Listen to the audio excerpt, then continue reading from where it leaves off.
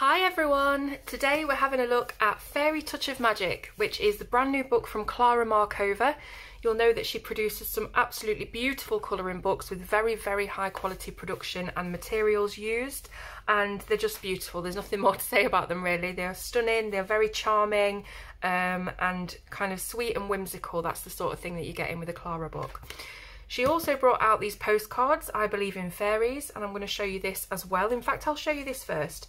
So let me move this out of the way. So these are 32 colouring postcards, and again, just that production quality, you can see it's absolutely beautiful. So we open them up at the back, and all of the postcards are loose, so they're within this sort of a cardboard frame, but they are loose.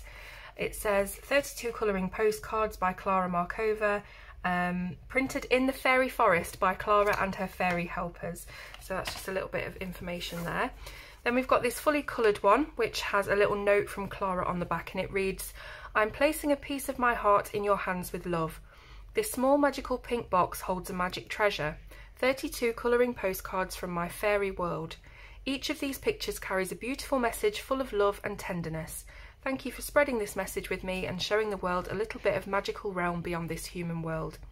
Every postcard you send, every pack of these postcards you give as a present, will help bring more smiles and joy to the faces of those who receive them. You are sending love and happiness in their purest form." And it goes on and it says, "With love, Klara." So it's really nice to have that little note from her, and a really nice piece of artwork as well, just to go on the wall. You could frame it, you could gift that. And then we have the postcards themselves. So they are really thick. I'll do the snap test. As you can hear, they're very thick. They have a sort of off-white ivory colour to them, so they're not bright white. And on the back you have room to write your little address and your message. There's a little bit of a colouring emblem there and room for a stamp as well. So you can actually send these, and yeah, I think it's going to be fantastic to colour and send these. Maybe, well, maybe not for Christmas, it's a little bit close now, but probably as Easter gifts, or, you know, just anything really, just to say hello in these times of COVID. We're all being kept apart, aren't we? So it's nice just to have something personalised and custom from somebody, just showing that you're thinking of them basically. So I'll just go through each postcard. You can slow the video down or pause it if you want to have a look at the image more closely. But as you can see, they're all beautiful. And we've got a little bird here perching on the edge of a teacup. You'll know if you've seen Klara's books before, this is exactly the kind of thing she excels in, fairies and that kind of magical world. So we have a little elf here, or a gnome, looks a little bit like Santa. We've got some macarons on that one, we've got strawberries and a unicorn. It's really sweet. These are very small projects as well that you can do quite quickly. You could do them with your kids. Especially with the subject matter of the postcards, I think kids would absolutely love these. And everything's really sweet and fun. So what did I say there was? 32 postcards, and as you can see, each one has lots of detail for you to colour, but with it being on a smaller scale, you should be able to get them done quite quickly. So yeah, I think it's really worth buying. And you know, even if you don't want to colour them, if you just really love Klara's artwork, these are basically prints that you could display, you could frame. And I think that's about it. There we go. So that's all of the postcards from the I Believe in Fairies collection. Of course, link will be in the description below for you to go and buy those if it's just those that you want to buy. I'll just pop these back. I just love this window at the front, isn't it sweet? And then we just pop them in there like that. And again, the whole box would make a really good present for somebody if you're wanting to buy a gift that, you know, they can do while we're all in quarantine and lockdown and all that stuff. So yeah, beautiful. Let's get on to the book then, Fairy Touch of Magic. So it's exactly the same as the other books in terms of production, size, etc. So you've got the hardback, you've got the sort of linen stitched spine with the gold lettering, and then on the back you've again got some of this gold embellishments to the illustration. Now it says, "In the silence of a magical night, a gentle clink of a little needle against a thimble is carrying through the woods. What else will a walk through the mysterious woodland full of magic bring? Come with me on a journey where adorable little bats embroider mushroom tablecloths, where magical pumpkins tell stories, and where magic waits behind every tree you touch.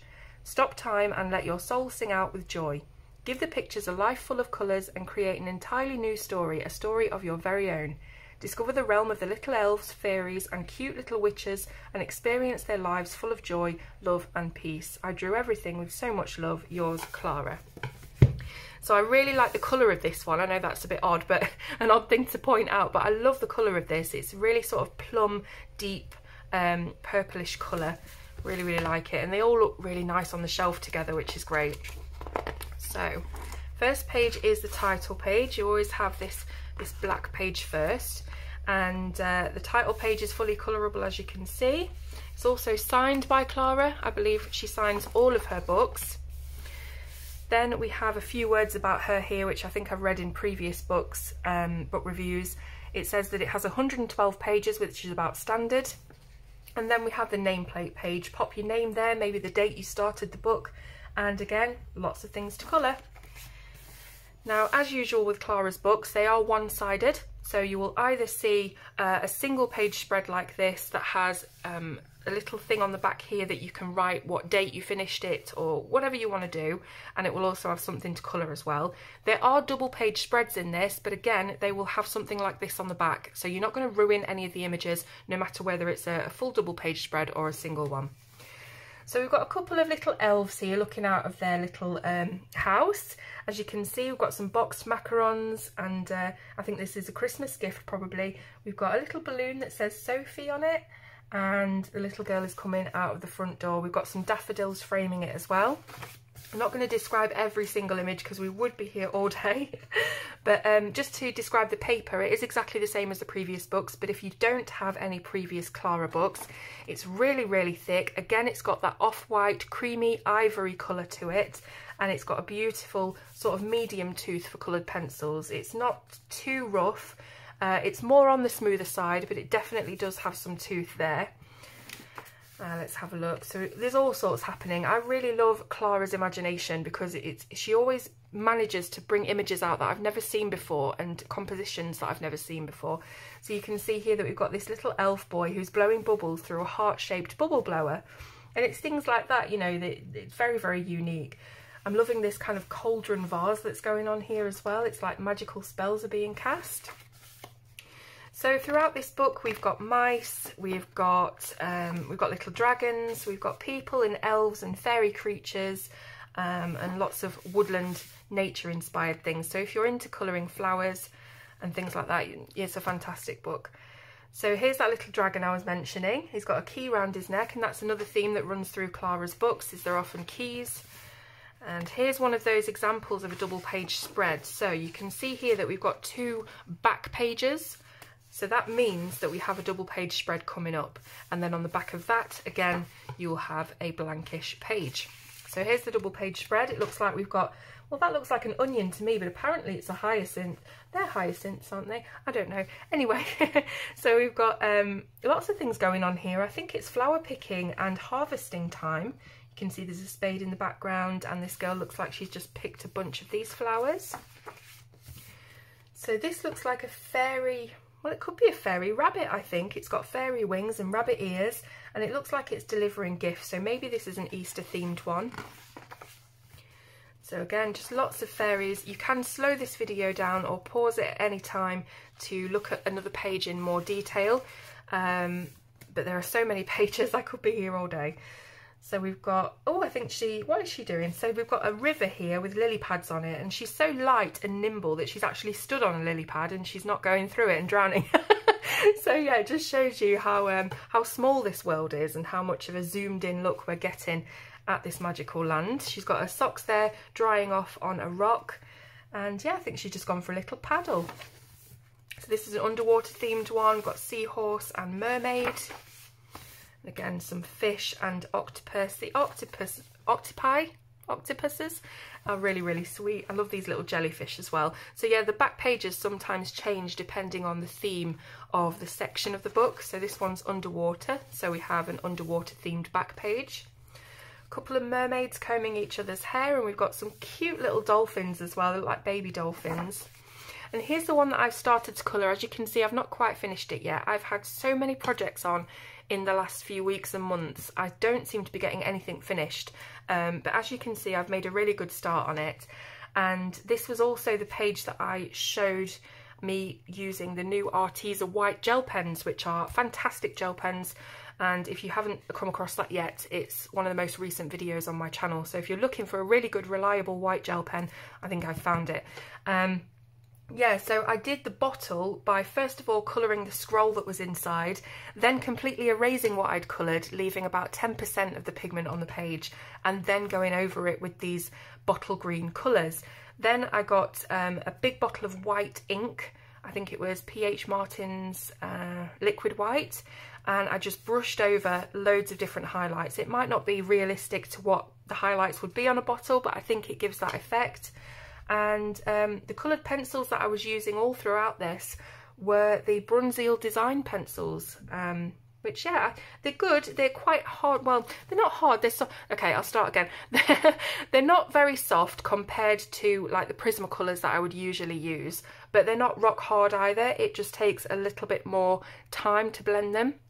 But yeah, as you can see, they're super pigmented, so I'm going to have to do a review on those soon. But yeah, I really liked using some different shades for a change. Prismacolors are absolutely fantastic, but when you're using the same brand of pencil over and over again, you can get pretty bored with the colour combinations that you're using, and pages start to look sort of similar because they've all got the exact same red blend or blue blend or whatever. So it's nice to use something different for a change. And the paper reacted really well to it, as it does with most different things. As you can see, as usual, I didn't put any white paper behind, so I've got this image going onto the back, but it's okay. Some more underwater imagery here. Just going to flick through. But yeah, if you are a fan of Clara's, you will definitely want this book because it's just more of the same, really. She seems to be an unending well of imagination for these beautiful fairy creatures and mystical lands. I don't know how she comes up with them. Look at this gorgeous wedding dress. It has the little fairy wings on the back. It also has leaves at the sleeve here, which is stunning, and all of these beautiful floral motifs and bouquets running down it as well. So then we've got a little elf sat on top of a cat, and it looks like they're all ready for Christmas, really. They've got little baubles on them, but then again the strawberries are out, so it seems quite spring summertime. I don't know, it's up to you how you want to colour it. Some elves again. I think this is the wedding day, so you can see we've got the girl wearing the dress here and the headdress. We've got the bow and the ribbon, and yeah, just lovely. So this is a wedding then, I suppose. It's the whole wedding weekend. We've got a couple of fairies here. It looks like there's a honeycomb in the background. We've got a snail just licking some of the honey that's dripping from above. Then we've got what looks like a storyteller. So this is like an old kind of grandad elf that's sat there with the candles in the background. It's night time and all of the little kids are listening very intently to his story. It's almost Lord of the Ringsy when you think about it. It's that kind of whimsical little slice of the world.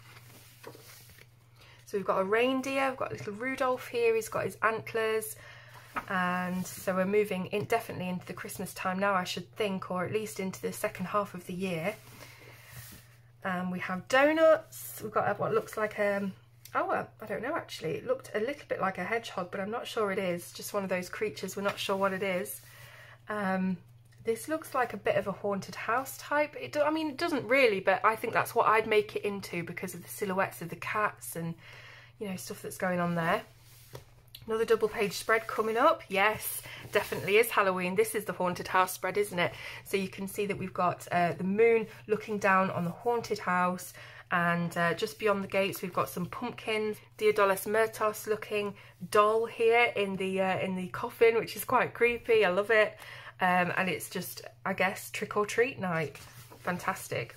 We've got a witch here doing her spells in the cauldron, and we've got a bat sewing tablecloths, as it said on the back of the book. We've got a couple of dragons mixing up something. It looks like a fruit pie or some sort of stew.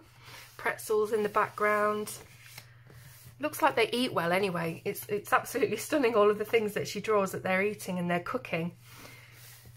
We've got a little bit of a musical interlude here. And I think this is a big hen. Looks like surrounded by salt dough Christmas decorations here. And he's also standing beside a Santa's sleigh. So you can see how the back pages are changing now with the season. This looks beautiful. It looks like we've got slices of orange and lemon amidst this drink. It looks like she's making a cocktail or a juice of some sort, maybe a mulled wine, and the little flame underneath. Gingerbread people as well. And those gingerbread people are here flying on broomsticks, so it's almost like a Halloween Christmas mashup. Then we've got a Christmas tree house, which is gorgeous, again with the decorations, the little gnomes and baubles. This looks to be inside the house, so we've got a roaring fire and a really comfy, cosy armchair. Carol singers quite possibly on this one. And we've got the squirrel with his little squirrel. What are little squirrels called? Do they have names? Interesting, we'll have to find that one out. And then another double page spread is coming, which is, I believe, Christmas Day. Looks like all the boxes are being opened and everyone's really happy and having a great time. So she's just caught a falling star with the gingerbread chocolate house in the background and the snowman. This one is a little bit arty. So we've got what looks like well, it looks like a bat, I think, that's wearing a beret. He's got his art paint palette in his hand, so it looks like he's doing a bit of painting. I'm trying to figure out exactly what. She's got some brushes in her hat. I can't see what they're actually painting, but maybe it's these decorations. So we've got a little paragraph here from Clara, just again her beautiful prose about the fairyland that she's created. And then we've got some cutouts. So Clara does these in every one of her books, I think.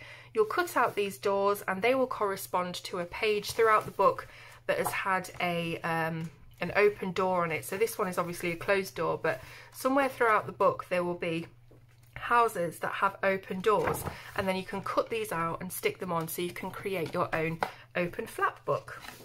So that's it, just a nice wallpaper design to finish there. So I really hope you've enjoyed looking through this book. It's gorgeous, it's exactly what we've come to expect from Clara. It's very much more of the same, so if you are a big fan you will love this, I'm certain of it. Links will be in the description. Let me know in the comments what you thought of it, and thank you very much for watching. See you soon on Colour with Claire.